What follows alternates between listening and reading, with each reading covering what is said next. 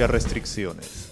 El presidente de la megacomisión, Sergio Tejada, lamentó que la Superintendencia de Banca y Seguros haya advertido al Congreso que los pedidos de levantamiento de secreto bancario deberán de restringirse solo a las personas directamente investigadas. Ni un paso atrás. La alcaldesa de Lima, Susana Villarán, reiteró que sí se construirá el Parque del Migrante en la zona de lo que fue la parada y adelantó que en menos de 6 meses estará listo el mercado Tierra Prometida, muy cerca del gran mercado mayorista de Santa Anita.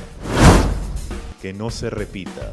La empresa Globos Perú, propietaria del aparato aerostático que se precipitó ayer con 7 personas a bordo frente a la costa de Cañete, sería sancionada por no contar con los instrumentos necesarios que brinden total seguridad a los pasajeros. En regla. El gobierno de Venezuela regularizará la situación migratoria de 90.000 ciudadanos peruanos indocumentados que viven en ese país, informó el embajador peruano en Caracas, Luis Raigada Sousa Ferreira.